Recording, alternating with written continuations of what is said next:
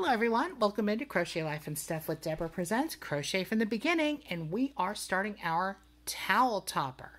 Now the first thing that you will need is a towel. I have gone ahead and cut mine in half, okay? This one does not have a pattern on each side, it's just colorful. Usually you can get two towels out of one of the the topped towels. Oh boy, let's see if I can talk today. You will also need a way to attach your crochet to the top of the towel. Now you can see that I have cut this across just with scissors. If you have a rotary cutter, that's even better, and it'll probably be straighter than mine will ever be, but you know, we do what we do, right? And I have clipped mine at my little, what I consider my little hem, okay? I do roughly 1/4 inch. I don't measure. Sometimes the towels are not very even, especially if you get them from the Dollar Tree. But this one is actually pretty even. Okay, let me take this little clippy off, which I also got at the Dollar Tree. These are handy. Hello, I am a clip. Yes, okay. To take care of these towels and the way that mine end up forming, I do a little foldy action in the corner. Okay, this is the back side of the towel. I fold it in roughly, it looks like it's over 1/2 inch. You know, I could get out the tape measure, but I'm not going to. You just eyeball it. And then I fold it down like so. This gives a nice edge on the towel, and it helps with bringing that side in, because when my towels are complete, like you will see, when they hang up, the front of the towel is nicely displayed. Now, I'm going to clip this back because,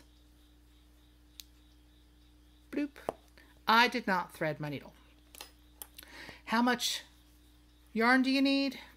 I always use the yarn that I'm going to trim with around the top of the crochet. I choose 2 colors straight away, and I do roughly 3 times the width of the towel. I know in my viewfinder here you can't really see that, but it will go back and forth 3 times. That'll give you enough extra to have tails to sew in. It's not exact. I usually err on the side of having a bit too much because it's easier to cut off some excess than it is to have to attach more. Okay, then you want to thread, oops, sorry for the bump, y'all, your yarn needle. I use a metal yarn needle, but this, notice I'm poking it into my finger and I'm not screaming and I'm not bleeding. It's a blunt tip. Now, a lot of people like to use sharper tips when they're weaving in their ends. With a more blunt tip, instead of it ripping the towel when you're putting it through, it kind of moves those fibers aside, so you have less of a chance of it shredding. That's why when you are sewing knit fabrics and such, you will use a blunt tipped needle instead of a sharp tipped needle. All right, now to put it through, now watch me not be able to do it while I'm looking through a viewfinder. Yeah, we'll see. Some people do the pull it through and do all kinds of funky stuff. I just kind of shove it in there and hope for the best.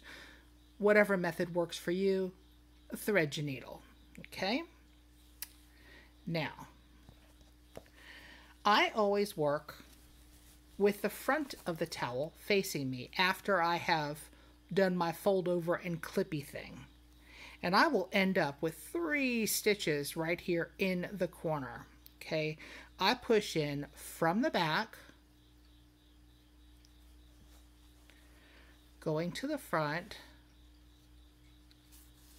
and pull that a good ways through. I do want to leave a tail to sew in later.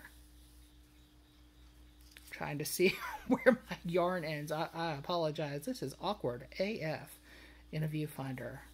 Props to everybody who does tutorials all the time. Okay, see, I'm leaving a good sized tail there at the end. Then I want to wrap over the front because we just came out the front. Go back roughly in the same hole. If you're not in the same hole exactly, that's actually okay, but you want to be right there because you don't want to have a bunch of random stitches poking through the front. Okay. Going through again. Oh, another bump. My goodness. Okay. Now that I've made everybody dizzy. And yes, let it wrap around the side. Little extra security there. Because my towels get used, they go through the wash, and then they're just fine. Then I'm going to go through one more time.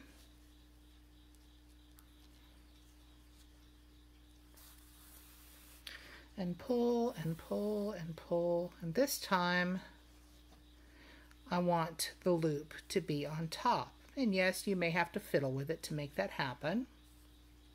There. That's the corner. That is the basis of what I do here. Now I'm going to remove my little clippy-doo now that it has served its purpose. Clippy-doo, maybe not the perfect name for it, but it's my name for it. Okay. Then all we're going to do all the way across this towel is keep our little hem as straight as we can-ish. And I normally go roughly 1/4 inch. Am I measuring it to make it perfect? No. Am I counting them?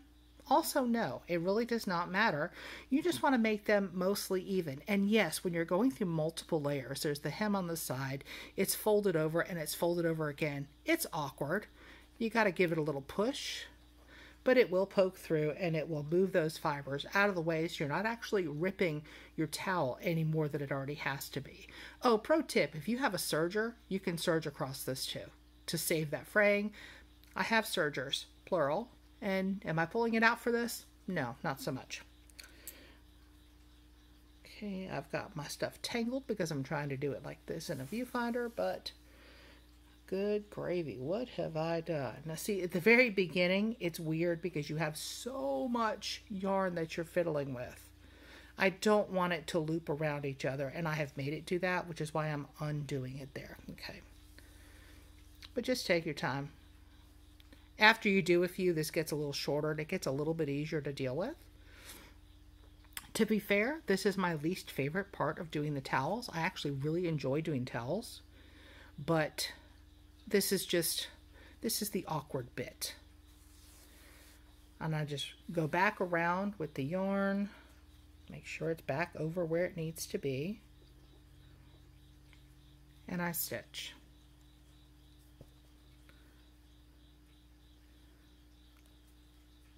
Lot easier to poke through now that there's not, you know, a zillion layers of towel to go through. And yes, I could have done white or just yellow or something, but you know what? I wanted it to be bright today. Poke in from the back, pull it through,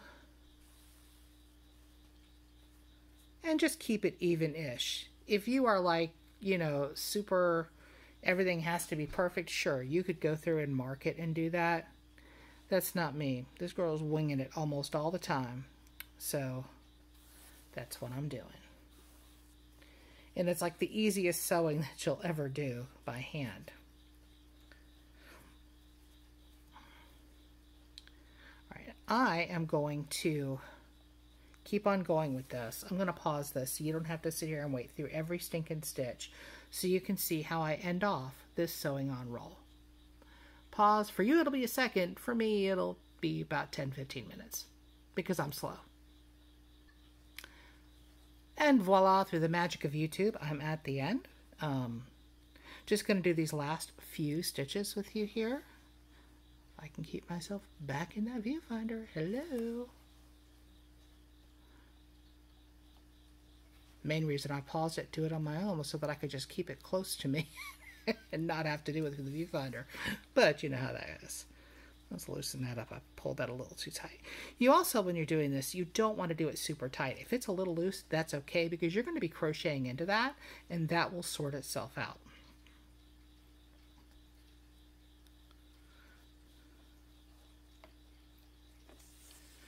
Oh, and if you want to make it super easy on yourself with doing this part, you can pull out the iron and press the towel down.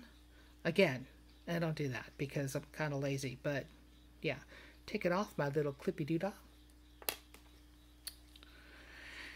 Keeping it folded over like we had in the beginning on that other side. That stitch isn't going to go through all the layers. Okay, that's all right.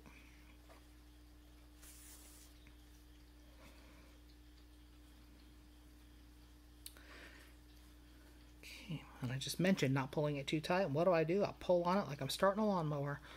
Okay. This one is going through the hemmed towel, the folded over, and both the folded over parts. So yeah, it's a little tough. Yes, you can use a thimble to help push if you want to. Apparently I prefer to torture myself a little bit. See, there it goes. And it's not ripping those threads in the woven towel. Okay. You see, we're here at this corner. I'm going to go pretty much right next to it. Yeah, these two last stitches are going to be close together, but this is where we want to get our over and around stitch. I'm going to go back into it. And this one is going to pull from the side if it will listen to me. Go back over there. And yes, I argue with my yarn sometimes. It's okay to argue with yarn. If it starts arguing back verbally, seek some help, okay? All right, that is in there. Now I generally take this little guy and I will go into the back, but it's not showing through. This side gets woven in pretty much immediately because I hate leaving all of my ends till the end. If you enjoy leaving your ends to the end, more power to you. You can do it that way. Hey, it's your towel, not mine. But now I'm just going to go back through. And this one, I can feel that I'm not going all the way through, but you may want to poke around and look and make sure you're not poking through on this side. It's actually not going to make a big difference here on the ends because these end up folded under, which we will see the next time when we start the crochet process. This is just how I get my seam, as it were, at the top to crochet into, because I know people do it all different ways. And like I said, this is crochet from the beginning. I watched a ton of tutorials. I tried it a bunch of ways, and I just kind of ended up working up to this way. There is no specific, OMG, this is right, or OMG, this is wrong. It's whatever works for you and whatever you like to do. This is crochet. It's a skill, and it's an art, and we are all learning and doing together, and everybody kind of helps each other. It's one thing I really love about this community. Thank you for coming by for Crochet from the Beginning. Next time, I will show crocheting into this and starting this off, and the only crochet stitches you need for mine, for the entire body of the crochet part, are half double crochets and half double crochets two together. The border is a little bit different, but it's actually even easier. So thank you, and I will see you next time. Bye now.